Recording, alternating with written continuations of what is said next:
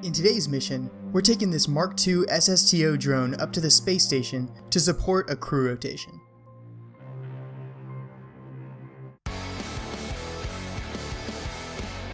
What it is, I am Controlled Pairs, this is Controlled Pairs Gaming, and it is so good to be back with the LKO show. Thanks for being so patient with this episode. I know it took a while for me to get around to making it come out, but in today's mission, we have a great little rendezvous plan. So I designed this Mark II SSTO drone to go up to the CPSS, the Controlled Pairs Space Station, rendezvous with the space station, dock with it, and support crew rotations in a reusable way. So we have the shuttle, we've been using that a lot in recent episodes. I wanted an SSTO that could be reusable and basically continuously conduct crew rotations at CPSS.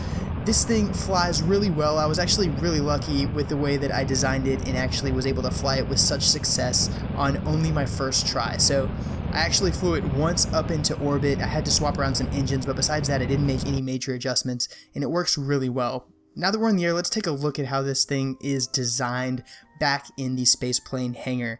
So as you can see, this Mark II SSTO, which I call the round trip, is powered by 4 Rapier engines, and it also has a total of 5 Ram air intakes. Now, what's unique about it is it's actually a drone, so it's powered by a drone core, but it still has a crew cabin, so it can carry 4 Kerbals up to the space station, but they're not actually flying it, it's piloted from the ground. Now, inside the cargo bay, I've got 2 SAS modules, as well as all of my monopropellant, batteries, and a nuclear power source, and the cargo bay fits all of that stuff absolutely perfectly, and it looks really great as well. Additionally, I've added a docking port to the belly of this Mark II SSTO, and as a result, it becomes a little bit tricky to dock because I'm just not accustomed to docking anywhere but the nose, but it still works really well. All in all, I think it came out looking really good. If you look at some of the stats up at the top, we've got a delta V of 10K, which is absolutely huge, as well as a part count of only 60 pieces, which is great as far as your frame rate and things like that are concerned. If you're used to flying anything that's big and crazy, you know exactly how difficult it can be. Whenever your part count gets too high, you end up running into a lot of issues. So as far as flying this thing, you saw me take off. I took off real steep. I achieved an ascent profile of about 45 degrees with respect to the Earth, or Kerbin, and I basically keep that 45-degree ascent profile until I cross over 12K, and as soon as I cross over 12K in altitude, I flatten out my trajectory and I accelerate rapidly, and that's what I'm doing right now. As I cross over 22K, I hit action group number 2, which switches those Rapier engines from air breathing into rocket fuel mode, so now they are burning both oxidizer and liquid fuel. Additionally, that action group closes off my air intakes, and so I am no longer receiving the drag of having those open air intakes. And we're going to continue to do this. We're pushing that apoapsis height up into about 96 to 100K because the space station is sitting right at 95K. So in order to achieve the rendezvous with the space station so that we can then dock with it into our crew rotation, I need to push that apoapsis up to 95K, which we do very easily. And then you saw me fast forward there through some of those orbital maneuvers in order to circularize once we get to the apoapsis. Now that we're waiting to get to the apoapsis to circularize, I take a second to inspect the ship, make sure that nothing was damaged during takeoff. Everything inside the cargo bay as well as the docking port seems to be in order, and the lights inside the crew cabin seem to be working as well. I'll go ahead and engage RCS, so I have some control now that we are in zero gravity. As we get to our circularization burn, I orient on that maneuver node and fire the engines as we've got just about 15 seconds left in that burn. We've got plenty of oxidizer and fuel left in order to circularize. I will admit that this thing, while it flies really well and it's very easy to control, it is a little bit short on fuel as I get up into zero gravity and actually need to do my orbital maneuvers. So I took a little bit longer here to rendezvous than I wanted to. If you have no idea what you're seeing on your screen right now, if you're kind of new to Kerbal Space Program and you want to learn a little bit more about it, I did an entire how-to series, like a Kerbal Space Program for Dummies series, that'll teach you how to get into orbit, as well as how to rendezvous just like you're seeing me do right now, and even how to design an SSTO. I'll put a link to that playlist on screen right now, so if you're interested in that, go ahead and finish watching this video, but make sure to go check out that as well. It's got a lot of great information, and I appreciate any feedback on it in any way I can improve it. So now that I've got that rendezvous, you see me sliding into CPSS, that is the Controlled Pairs Space Station, which we've been building in our previous episodes. Now we are just 1 kilometer out and very slowly sliding in using those RCS thrusters to control the way that we translate with respect to the CPSS as we slide in ever so slowly. It's a very meticulous process. I think all in all this mission took me about 45 minutes to an hour to conduct. I've cut it down to about 10 minutes here for your expeditious viewing pleasure as always. After all, that's what this channel is all about. It's about highlighting the awesome moments in gaming. You guys don't necessarily need to see all the boring stuff in between. It's all about that really cool stuff that makes the video worthwhile. And I think that I really try to do a good job in this series and my other series of highlighting the stuff that really matters. So here we are, only 100 meters off of the space station now. We go ahead and we kill our velocity with respect to the target. So now we are floating in air, or in zero gravity and no air actually, with respect to the CPSS. We're going to go ahead and turn perpendicular to it.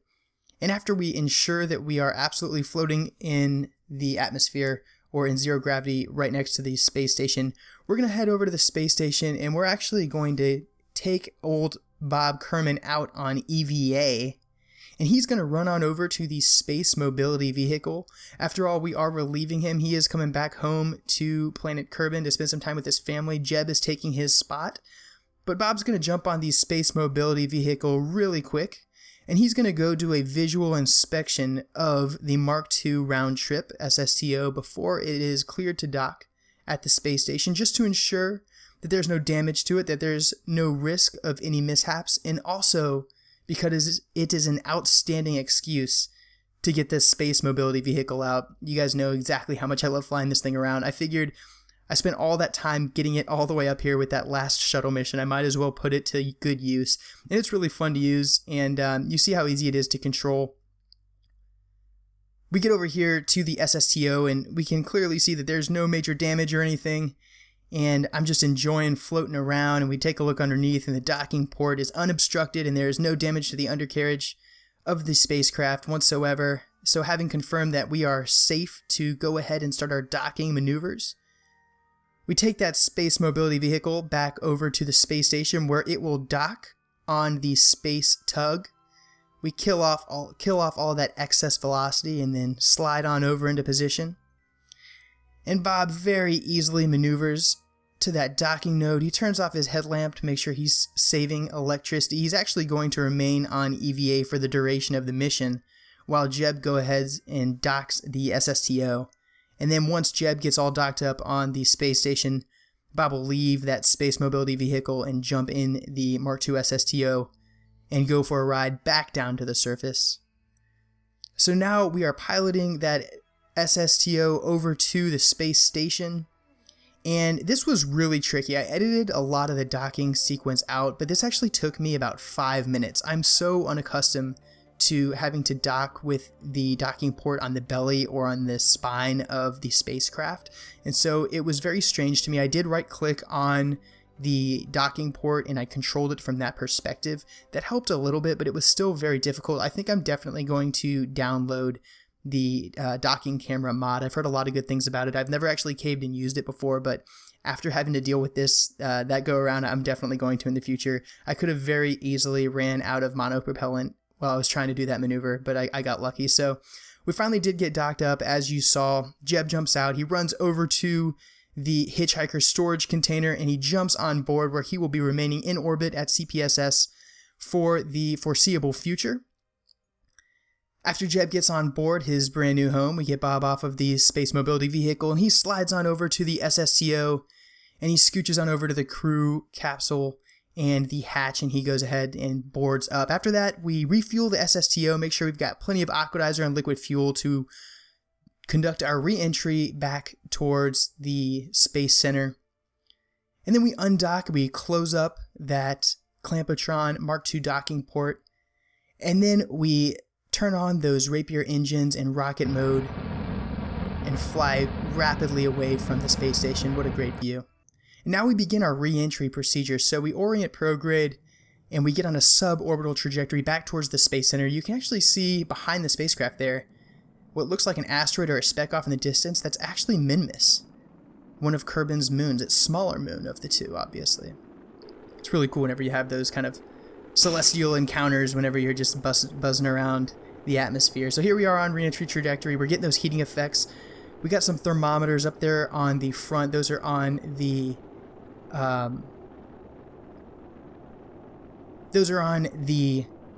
RCS thrusters.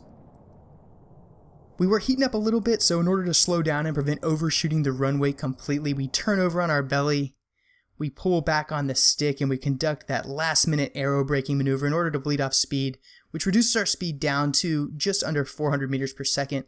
And I fast-forwarded through this approach, but you can see that aero braking approach basically turns into a big split S maneuver, which actually lines us up with the runway very well. Now, this aircraft doesn't have any air brakes on it because I found that with its large wingspan and surface area, I'm able to aero brake pretty effectively, and because I'm coming back with so little fuel and oxidizer on board, the mass is such that the inertia while I'm flying doesn't build up too much, so it doesn't carry speed too terribly. And here, you saw I was right at 120 meters per second before I flared.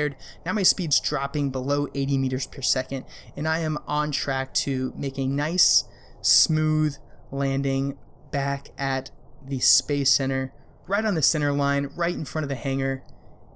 And we welcome Bob Kerman back home after several weeks in orbit aboard the Controlled Pairs space station. His mission is complete, and I would like to personally thank you for watching this video. I really hope that you did enjoy it. If you want to see other stuff like this, check out that video on the right. That's our previous episode where we did a shuttle mission up to the space station. And if you're interested in learning a little bit more about my channel, click on that video on the left. That's just a basic mission statement for what I do here on YouTube and what I am all about.